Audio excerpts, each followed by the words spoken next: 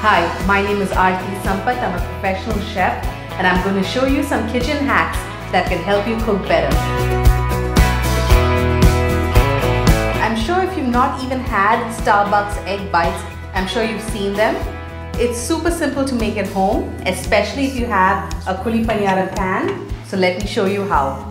I've added some oil to the pan and now I'm going to just add a few vegetables. In go some beaten eggs.